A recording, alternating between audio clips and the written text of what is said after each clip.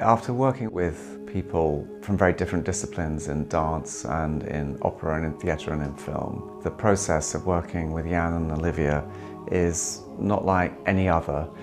The circus aspect of their work combined with dance creates a kind of tension and the thrill of the circus that you feel when you're a child and you go and watch acrobats